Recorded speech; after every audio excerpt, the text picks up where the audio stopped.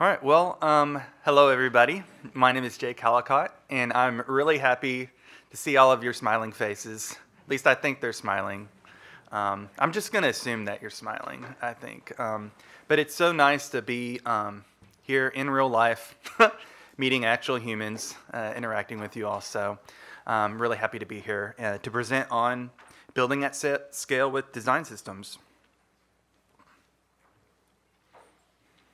Now, on the agenda today, we're going to talk about, first we'll talk about some of the challenges that can hinder organizations from being able to communicate their brand identity. And then we're going to look at how we can create design systems that help scale with organizations as they grow. And then we'll look at how we carry that into the development process to get projects done faster.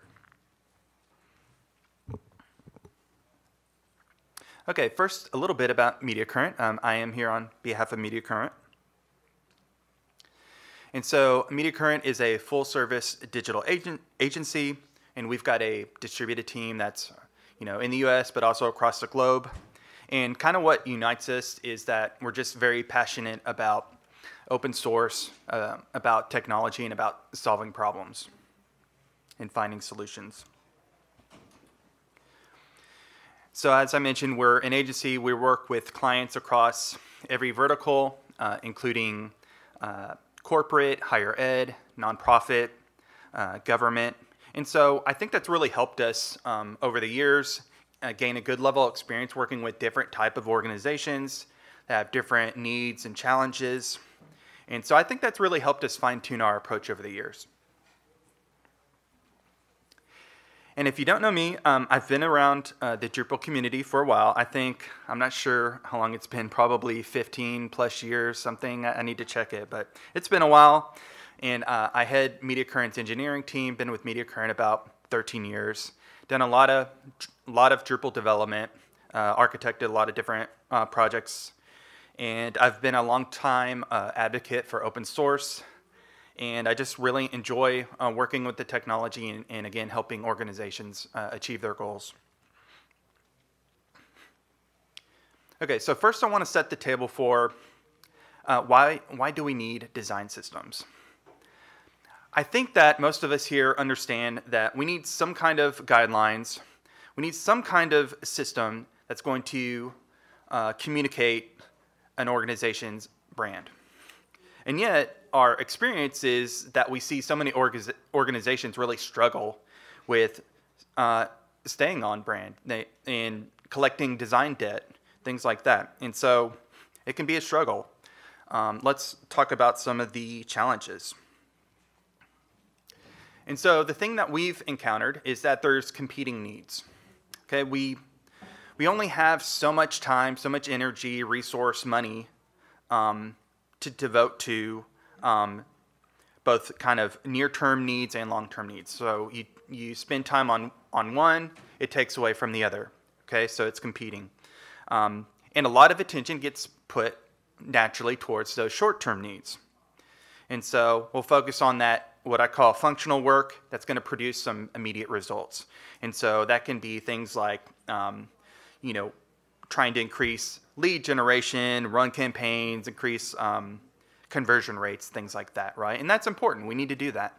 But we can't shortchange the more foundational work that's going to scale with us as the organization grows. And so a good design system is absolutely a foundational layer, and we need to devote time to that. We can't shortchange that because that's going to be with us for years to come. We want to invest in that. That's going to pay dividends in 5 years, in 10 years. So speaking of challenges, a big thing that we see is fragmented experiences. And so who here has been on, let's say, university, and a lot of time has been spent on all the beautiful branding and signage and all the print materials and all that stuff. And then you go to the website and it's like patchwork, or it's just like way different than on-campus experience. And so it's kind of all over the place. And so when we as like a user encounter those inconsistencies, it causes this like cognitive strain. And we really don't want to do that. We don't want to leave it up to the user to have to figure out how to navigate the system. And so systems will help us enforce the consistency. Okay. So to summarize, design systems help teams build faster, understand the components and processes, and create that consistent user experience that we want for our audience. Okay, so how do we do that?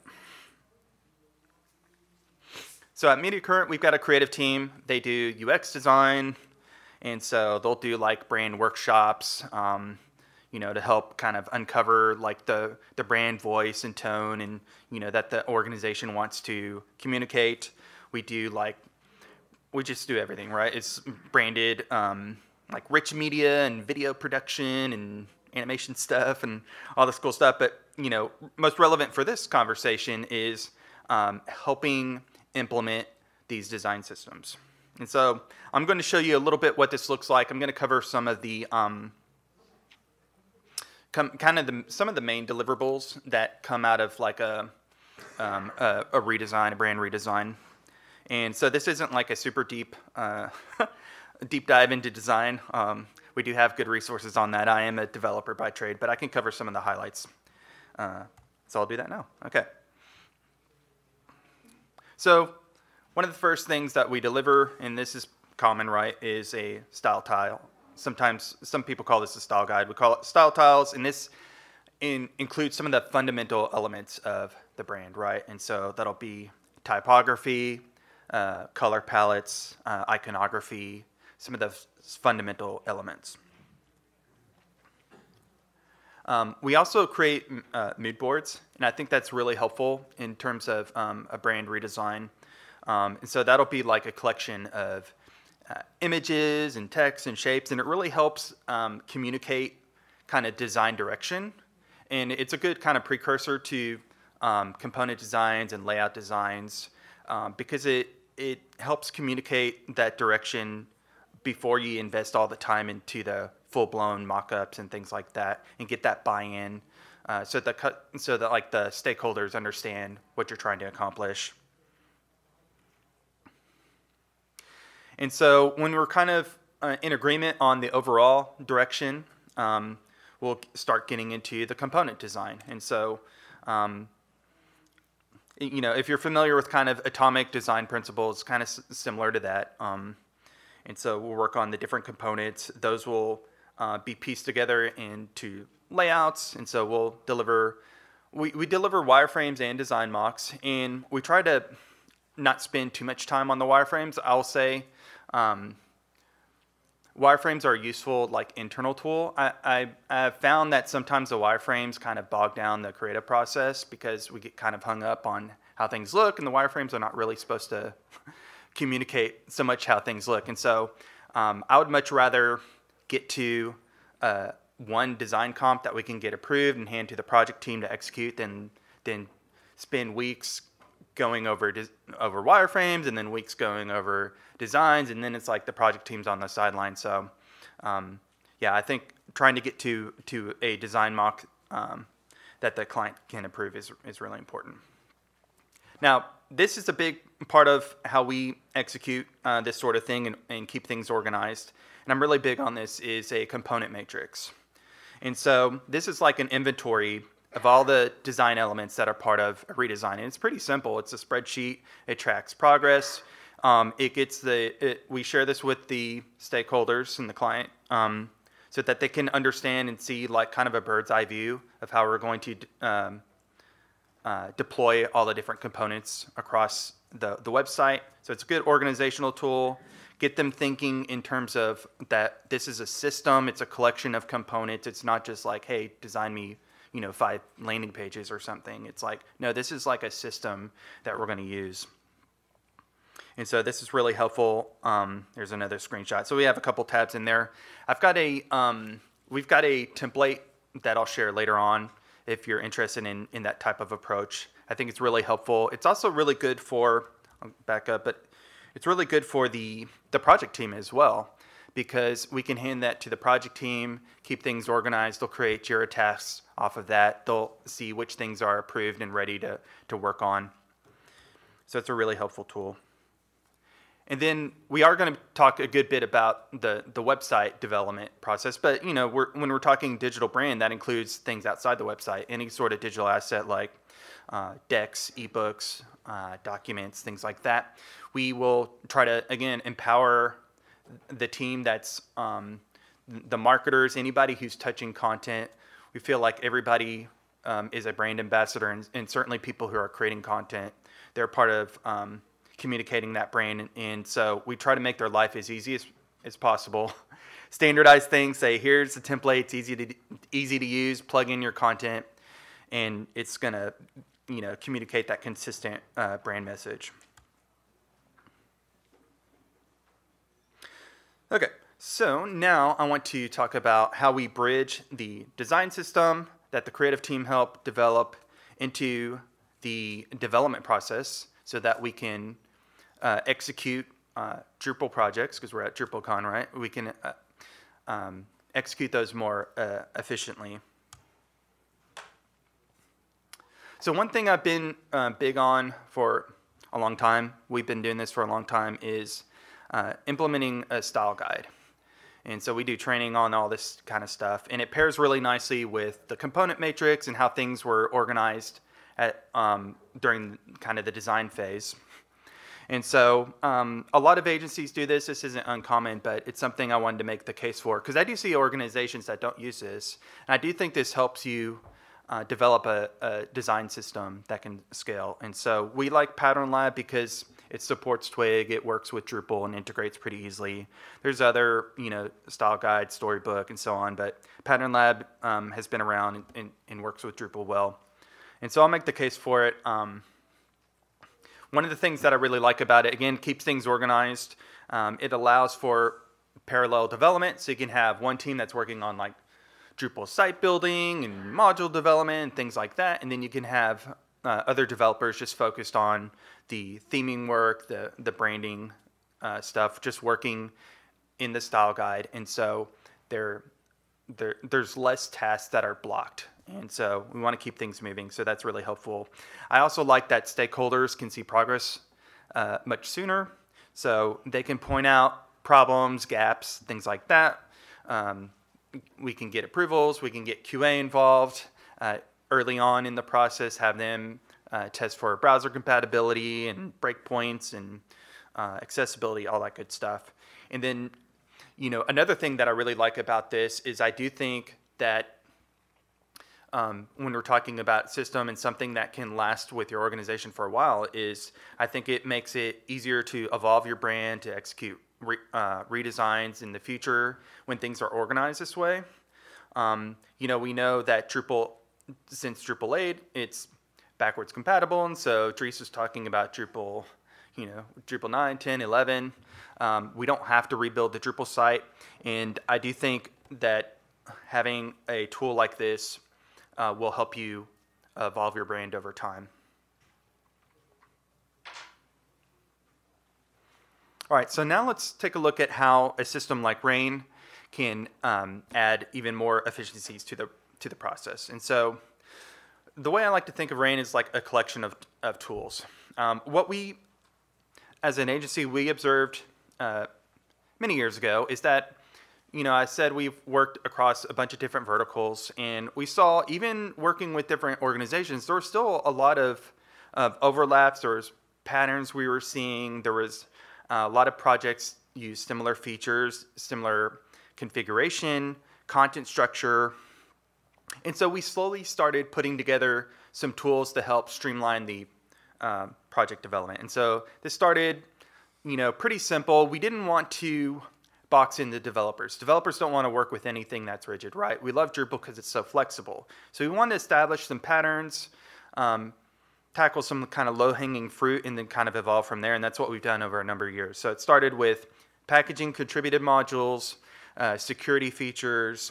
But over time, we've evolved it into something that's more full-featured, including kind of like a theme system and layout builder integration. And so this is the part that helps us, again, take that design system that existed in Figma and stuff like that and extend that into the Drupal space. And that's what enables our users to create these great layouts without having to think about it. And it helps us just streamline the whole process. And so, of course, this is all open source. It's freely distributed. I'm going to try to make the case for why this could be valuable here in a minute. So first, I just wanted to go over a couple quick project examples that we worked on recently. So the first one is Bitsite.com. They're a security company. We launched this late last year, early this year, somewhere around there. And so we did the full kind of brand redesign, right? So we did the style tiles and the mood boards, and we did all the component design, the component matrix, and all this different stuff, right? And then and we leveraged the style guide. Rain has a built-in style guide that I'll show you here in a little bit. And so we were able to leverage some of those content types, many of the layout builder blocks that ship with the distribution. And we've got a base style guide that I mentioned. We were able to extend that. I'll use the word streamline a lot, but it just makes things more efficient. And so it's very much still, it's very custom designed, custom website, enterprise level, implementation. We've got HubSpot integration. We added new components to it, but we were able to leverage these different pieces to make things go more smoothly. ECI is another project that we did recently. It's mostly a theming project. And so I think Rain is a good fit for that type of project. I call it a theming project because it's like they really focused on, again, communicating the brand. That's really important. But they didn't, some projects have a lot of moving parts and a lot of complexity. This one is not that. This one is really pretty straightforward site. And so we were able to leverage a good bit of out-of-box functionality. They were happy with a lot of the block types that we had out of the box.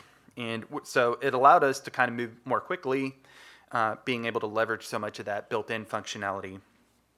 And so one example of how it helped us work more efficiently. So when we got the first iteration of the homepage, and this is just like a partial screenshot, but we had several different components on the page. We were able to take that first iteration design and turn it around to get it fully themed top to bottom in like 24 hours. And so that same week, we're able to demo it for the client, show them the layout builder stuff, everything like in context. It's not just like, here's a flat file, that's the design, that's great. But it's so nice to be able to show them everything like in Drupal, and we could still iterate. It's okay. And so I thought that was really cool. Okay, so now let's take a look at the Rain demo. And so I'm going to start with some of the kind of visual stuff, user experience stuff, and then kind of work my way into a couple of the technical pieces. And let me mirror my display. It'll make it easier to close that. Okay. All right, sweet. Figured it out. Okay, so this is our Rain demo, Rain distribution, open source distribution. One of the things that we did is with this is, when you want to evaluate something like this, you want to figure out very quickly whether it's useful and helpful for you. And so one of the things that we did a couple years ago is add a lot of demo content, turn on all the features with our demo profile so that you could download it, set it up, install it, and figure out whether it would be useful for you. So we try to demonstrate a lot of the different block types and things like that. And so we've got a couple different pages that just have stuff already turned on for you. See if the internet works today. You can kind of get a feel. So let me just show you a couple things on the homepage here. Okay, so you've got your hero, you've got cards. These are just some of the common components, block types that we have out of the box. You got card list, quote, card views integration. And so any type of view that you can create, you can easily drop into the page. So there's just kind of like a sample things that you'll see. Next, I want to show you what the layout builder experience looks like. So we'll click on the little layout tab. Now, layout builder is a great tool. I'll say it's still a little bit tricky to set up and configure, and it's not maybe the best like out-of-box experience. And so we've done some of the hard stuff to like pre-configure it and add some polish and do some different things, add some contributed modules that fill in some gaps that you might get just from straight core layout builder. So I think we've done a pretty good job with that.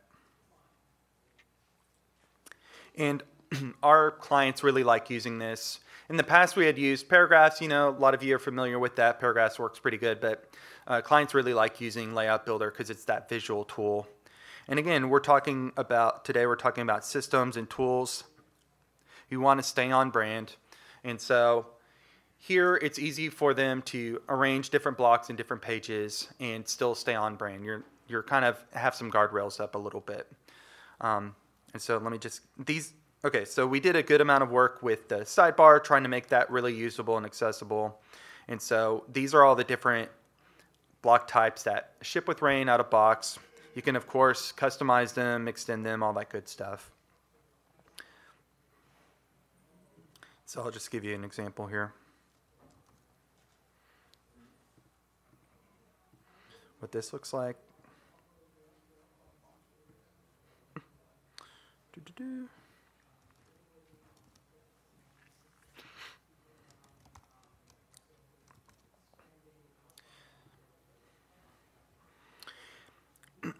Layout Builder is really nice just because you have that inline preview, so you can add content, you can move things around. I usually turn off the content preview if you need to move things around.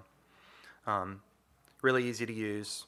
So if you need to make a change, you just go in there, make your little changes, change a little layout.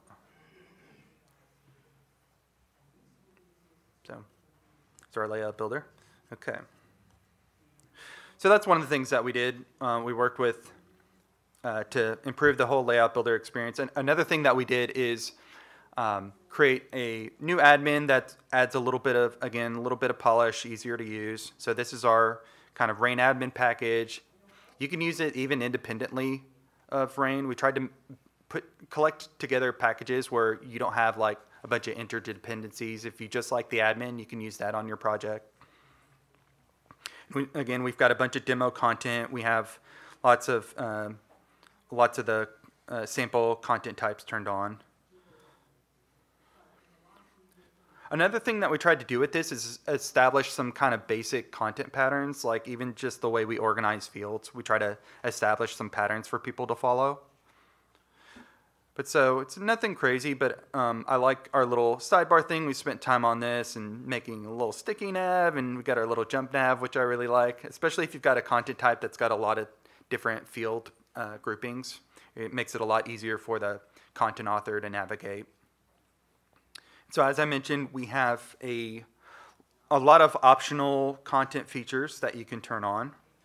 And again, the idea is to keep things basic so that they're useful. What we don't want is something that's too opinionated, that's too rigid, because people won't want to use it. You'll end up just fighting the system. You're like, why does it have all this stuff? It's just cruft. Developers don't want cruft. They don't want things to be rigid.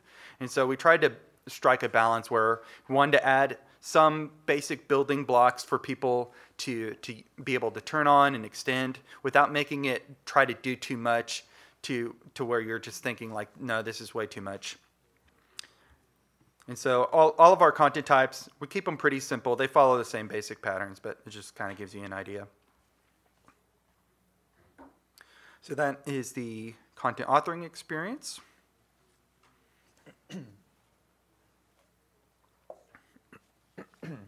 Okay, so the next thing I wanted to show is our built-in Pattern Lab style guide. And so, I'm really big on style guides. I think that's a great way to organize your design system and implement it. And so this is a little bit more basic than what you see in the Rain demo. So the Rain demo has some additional branding because it's a demo. It's trying to show you kind of what a what a real site might look like. But if we're actually going to create a real custom theme with this, we don't want to, again, fight a bunch of, extra branding. And so we try to keep things pretty simple and basic so that, again, it's useful. And we like to think of this as like a starter kit. And so you have all of these basic components out of box. To show you what this looks like on the back end, Pattern Lab organizes things really well. It's got different folders for all the different components. And again, the idea is that a developer is able to say, okay, I'm working on the heading component, whatever. Okay, so I'm going to tweak the twig markup. I can see where the demo content is. I can tweak the CSS. And so you can see how this can really add some efficiencies. And I'm going to show you what how this works here in a second. Okay. So that's our Pattern Lab style guide. And the beauty of it is that we've got all of those components already integrated with the layout builder blocks. And so you turn on the layout builder blocks. You don't have to spend the extra time doing the integration twig and things like that. You're able to just immediately jump into the branding work and maybe adding new custom components, things like that. Not spend time on these really common components that we don't want to reinvent every time. Now, one of the things that we did recently is we saw that we had a little bit of documentation sprawl, and so we spent some time gathering together some of the documentation. So because we want to make it really easy for people to leverage this kind of system, and so we've got a full Git book. It's the official documentation from the Drupal.org project page, and we've got a lot of information on how to install. So if you want to just try this out, we've got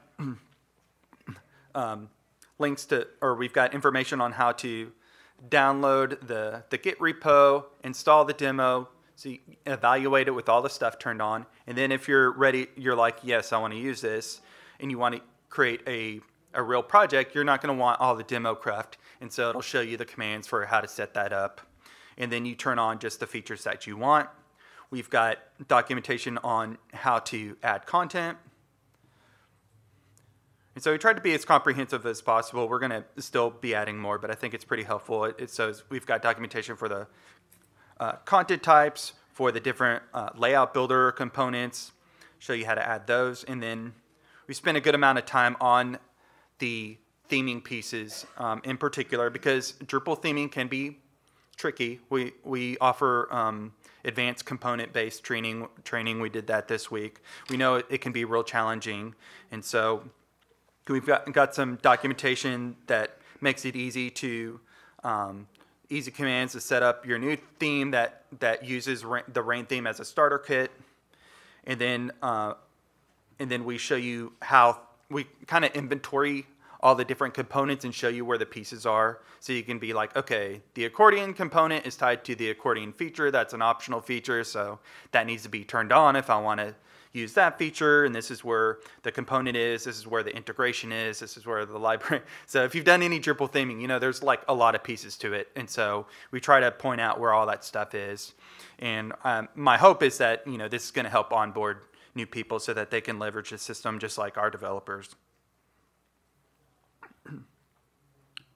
And then I know this is a little bit technical, but just to show you what stuff looks like here. So all these different packages are in a Composer template. So if you've worked in Drupal, you're probably familiar with Composer. Drupal has kind of like an official Composer template, and our template just extends that. So we add the different Rain packages, and it's your Composer template. It's your Composer file. You can modify it, remove, add, do whatever you want with it. Again, we don't want cruft. We don't want you feeling like you're married to any of the pieces. It's like you can take it out, you can replace it, you can do whatever you need with it.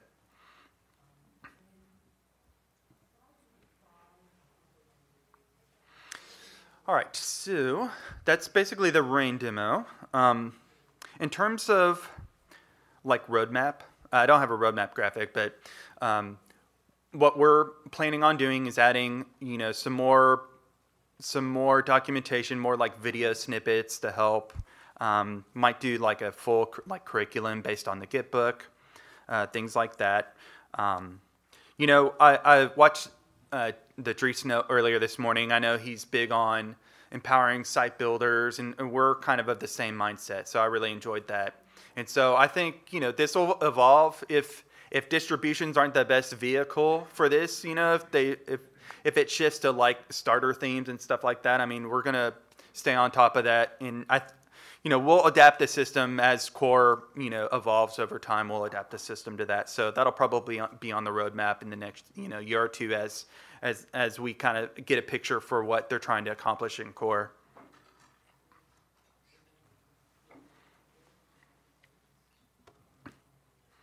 Okay, so some of the key takeaways here. We don't want to shortchange the foundational work, right? We know we have limited time and resources. We've got to do the functional work.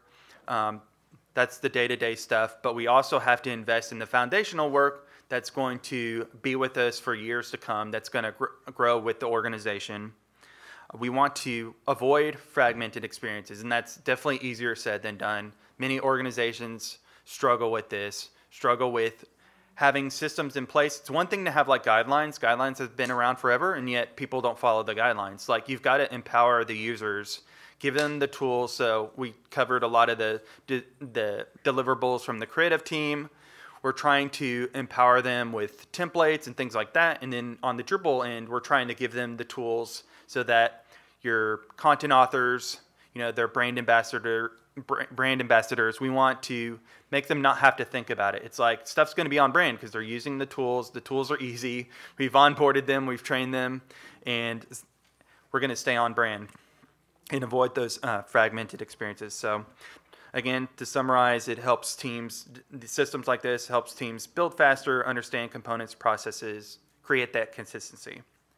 And then, of course, the tools to execute faster. So I made the case for style guides, made the case for using a theme system like what we've created with our distribution, you know, adopting some of these blocks and content patterns, and using these tools to, again, empower our users. All right, now I will cover a couple links and resources. I'll make sure we post this on our Twitter account, the slide deck, just so you can have these links. So I mentioned earlier, I'm big on the component matrix. I think that's a really good tool, really good organizational tool. And so we've got a little template that's a good example for how you could use something like that. We've also got a template for if you're looking at a new brand strategy. We've got a good template that kind of helps you organize that effort. We've got a link to that. And then, of course, our Drupal.org project page where you find out more information about the distribution. You've got a link to that full Git book documentation. Would love your feedback on that. And then, as I've said, I'm not a designer. I'm a Drupal developer by trade, but we've got a lot of good content on our website that if you want to know more about, you know, deeper dive into design theory and all that kind of stuff, we got great resources on that. So I've got a couple links to presentations there. Got a lot of information. And so I'm pretty easy to find. I've got my email up here. We've got more Mediacurrent folks at the booth if you want to talk more. And then I'll open the floor for questions. So Shrop's got a microphone. If you want a microphone, great. If you don't, if you just want to shout out the question, I'll try to repeat it. And then if you don't want to ask your question in front of everybody, you can always talk to me afterwards as well. So I really appreciate the time, and I will open up the floor for questions. And yeah, we can hand the mic around. We'll try this. We'll see if it works. So, Rain CMS. Is it on? Yeah. Is it on? For the Rain CMS, do you do the maintenance and support for the the module updates and all the dependent modules that it uses? Do you do the maintenance and support for that? So the question is, like, we Mediacurrent do the updates for the Rain distribution. So yes and no. We make updates to it, but then you still own the composer updates. So it's sort of up to you whether you want to stick with the updates to the Rain projects. We'll change major versions from time to time, and so you can decide, okay, is it worth it for me to to stay with those updates. One of the bigger advantages of using the Rain packages is that we do abstract a little bit some of the dependencies. And so like Rain Core will have several dependencies sort of managed for you, like meta tag and these different kind of common contributed modules. We've got shops like Garter distribution. It handles security hardening, so you don't have to like think about it, which is really nice. And so it can be an advantage to delegate some of the management of that to these packages that we offer. But if it ends up being sort of a burden, you don't like it, you can detach from that at any time, and you still own the composer, a file. The project composer is what we call that. So I hope that answers the question.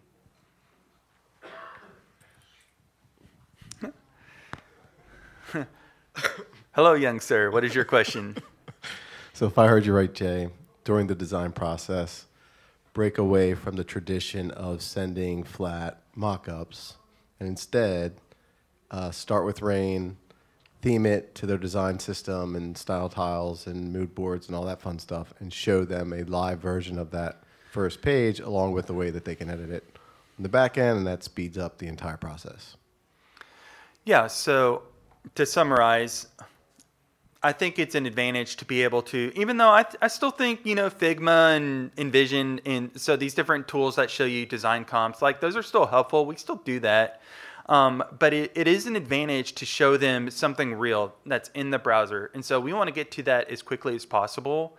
I think it just helps the whole process. And so, yeah, if we're able to leverage a system like what we do, where we have all these block types that we can leverage and get them themed and show them stuff in the browser. A big thing with clients too is they're always very eager to get going on content entry. And you're like, okay, well, call me in 2 months when things are ready for content entry. It's like, no, we actually need to build content a lot sooner. And so if you are able to build in Drupal and not just deal with flat mockups for 2 months, if you're able to get things in Drupal more quickly, then you're also able to hand over content entry. So that's another big advantage of that. So this doesn't do away with the whole process that of design comps and things like that. I would say it helps you get past that stage more quickly into actual Drupal development. And so you don't have your project team that's executing, you don't have them all standing on the sidelines waiting for the creative process to run its course. Like, you can get them involved much quicker. Who else had questions? I know we had. Sorry. All right. Yeah. Let me take one. Oh, we'll go back here. We'll get around as much as we can. And I appreciate you, Shop. Yeah. We could. There's more questions. We have time, but we'll definitely. Thank you. Hi. Yeah, we got time. Hey. My question is about what level of web accessibility Rain has in it. So that's a good question. So one of the things that we've done, because we have made some changes more recently, is that we're going to do another full audit. We've done it in the past, but we've made some changes recently. And so we've got a developer tasked with going through, and that process has started. So we're going to go through when we've completed the audit, we're going to show in the Git book like the tools that we use and what the results are and what like level of compliance. It'll probably be like WCAG 2, whatever. And so the answer is we've done it, but we've got to do another audit update. Yeah, and so the Git book's going to show you exactly what we've done, and that'll be soon. All right, who's? Yeah. Do you have any use cases where you're using your design system molecules outside of Drupal? So like in a decoupled scenario as well as a Drupal site? Yeah, so the question being, can you use it outside of the Drupal system? And I forgot to mention that earlier, but Pattern Lab you can use outside. We have some organizations that have a single source of truth kind of style guide design system, and it's easier said than done to be able to share that with different technology. But it's something to look at. It sort of depends a little bit on how compatible some of the other web applications are with your design system. So if it's in Pattern Lab, is it compatible with Twig? One of the things I was talking about with some developers and that we've kicked tires on is Storybook's a very popular React-based tool, and some have integrated it with Drupal. We've done proof of concept things. I'd like to see, I know some different developers in the community, I've talking about it this week, have done some extra work on that. I'd like to see that it's like, not just, it's past like the proof of concept and like actually getting it to work in large production websites. But the holy grail for me is Storybook working in Drupal. Because if you're able to get, have a single source of truth, Storybook's popular, again, React-based tool. If you're able to get it working in React in like a Gatsby site, something like that, or Next.js or whatever, and then be able to share that with in Drupal, integrate it with Twig, it's like technically possible, you know, and then other applications, right? Other applications that you might want to integrate with. And so, yeah, I'm some organizations we've worked with have done it. It's not trivial, and so you really have to weigh the, you know, pros and cons of it. But I mean, you really want to be able to leverage the style guide, I guess, wherever you can, because it's just a major advantage to have that single source of truth. Some good questions. Who's up next? Questions? Okay. I noticed that you had a section for layout builder, and I was just curious, are you not using layout builder, or using paragraphs with Rain? Okay, so the question is, so we talked about layout builder. Are we locked into layout builder, or do we have integrations with paragraphs? So our previous iteration of the Rain distro was paragraphs heavy. Before, we felt like layout builder was in a good enough spot that we wanted to transition to that. That being said, we do have an approach that's very paragraphs-like. So in the demo, there's a content type called landing page, which is kind of similar, and we have a sample page that's the home page. Let me see if I can find it actually. Okay, let me show you. Showing is easier than telling here. So we have the ability to do something that's paragraphs-like, is what I'm trying to say. So here's our alternate home page. And so it still uses blocks, but it doesn't use layout builder, because we wanted this to be possible, right? So we do have a project that uses layout builder with a decoupled site. There's some limitations and some extra complexity with that. Maybe you wouldn't want to do that. And so this type of workflow is really good in some cases with decoupled, or if you just prefer this type of workflow where you have the different components in kind of a list format. These are the exact same block types. They're themed the exact same way. Everything looks the same visually, but then for the authoring side, instead of using Layout Builder, you're using this tool, which is, it looks very similar to paragraphs. It's just using inline blocks. And so it is able to do that. It was pretty simple to set up, but that was something that even though we're doing mostly Layout Builder stuff, we wanted to have that alternative approach still available.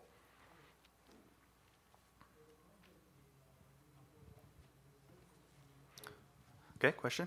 I mean, you already talked about it a little bit, but we're doing something similar in our agency, but we're trying to go about it through like a modular approach, like an actual module, because then if we update the module, it then allows us to update the sites that are using everything. Mm-hmm. With a distribution, how do you guys handle it? For example, you came up with a new component, and maybe you want to add that to the site. Is that no longer possible, or how does that work? Okay, so the question is, let me try to summarize it. Like, and what was the thought process to go with a distribution in the first place? Okay, so I can tell you our methodology with how we handle the distribution, because there's a couple different approaches. You can have kind of the starter kit approach, and that's the approach we went with. Or you could have the approach that this is like a system where we do want to inherit updates and be able to take advantage of the new features. We opted for the kind of starter kit method, even though it will be possible to add different features. But like if we let's say we tweak a configuration in one of our features, you won't inherit that configuration. The configuration is sort of one and done when you install the site. So it's meant to get you up and running, because we didn't want a situation where we're having to support all these different sites doing different stuff and like worry about downstream updates like breaking stuff. And there's pros and cons with that approach. And so we didn't want to feel like they were tethered to that and stuff could break. And even on the theme system, I don't like Drupal like sub-theming necessarily. It still takes the starter kit approach where it generates the theme and you own all of the code in that theme. So you modify, you don't have to worry about, oh, I'm using a base theme. I mean, there's lots of base themes in Drupal and they're fine, but if you've ever used a base theme, you have the issue where they make some major updates and then it breaks your theme and then like everybody's mad. So we didn't want to deal with that. We wanted to speed up the process to get the project done and not have to worry about downstream updates, breaking stuff. And so you do inherit like the composer dependencies, but that's sort of it. Because again, flexibility was like our mindset. So hopefully that answers your question. Any other questions? Okay, question? How many components do you have in the Rain design system, and how many of those components would you say actually get used with your client? Yeah, that's a great question. So the question was, how many components do we have in the design system? How many actually get used with clients? And so I would say, first answer is there's a bunch. There's a bunch of just components because we separate some base components, and that could be like breadcrumb component and button and stuff like that. So there's a lot of like kind of global components. Those get used a lot. And then there's what I would call sort of the optional components, and those are the ones tied specifically to the layout builder blocks. And I think we've got around like 15 or so. It'll fluctuate, and we like continually add. We'll even remove it. We'll remove some if we feel like nobody's using this feature. And so as far as clients, initially it was difficult to get people on, bought into using a lot of the pieces. And so we've slowly, as we've gone along, gotten developers on board with leveraging the different pieces of it so that they are using more and more of the out-of-box block types, extending them, even if they have, need to make changes, that's fine. What we don't want is like a situation where people are doing the same types of things but in a different way. So you hand the same like design comp or requirements to like 10 different developers, and they like have the same sort of ish block type, but it's like named differently every time, and it's like it can be really confusing, especially like we're an agency where we have people bouncing around different projects. So we wanted to establish some patterns. And so in terms of like how many we utilize on projects, I think we're seeing in more recently as we've really grown this system that there's a lot more utilization like of those block types. So because we really tried to target those really common features, heroes and cards and things like that. They're so like ubiquitous with like web projects. Like we should be leveraging those. Like we shouldn't recreate stuff that looks exactly like it. So it's sort of mixed. Some projects that are like super hyper custom, we might use less. If we have a project like the one that I mentioned earlier, that's really happy with our base components, they're like using all of them. And so it varies a little bit, but we really encourage our team to leverage as much of that as possible. Okay. Kind of extending that question a little, you had mentioned extending components. Does it work out to be easier to extend a component, say to add a second image to a card, versus creating a new card type? And does that cause any problems with updates? So the question is it easier to extend a component or add a new one, and then does that cause problems with updates? So I don't think it would cause any problems with updates. Again, we're trying to do the model we go with is like the starter kit, where it helps you get started, but you're not tethered to like updates down the line. The way we built it is that, in my opinion, it's a lot easier to modify something that's there, because we modify cards and stuff all the time. We add different layout options, we add fields to it, but in my experience, it's so much easier to add, one field at a time. And so it's okay, I'm adding a field here, I'm modifying a twig template here, I'm modifying this CSS a little bit. I know where everything is because I've looked through the Git book, and so I understand how the thing works.